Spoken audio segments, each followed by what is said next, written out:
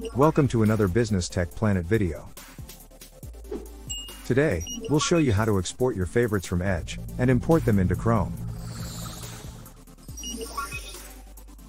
If you want to move your favorites from Edge into Google Chrome, you first need to open Microsoft Edge and export your favorites. To do that, click the three dots in the top right. Then select Favorites from the drop-down menu. Now click the three dots at the top to reveal more options. And then select Export Favorites from the revealed options. Select a save location, and then hit Save.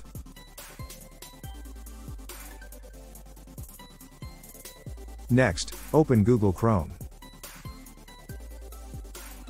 Then click the three dots in the top right. Hover over Bookmarks in the drop-down. And then select Import Bookmarks and Settings.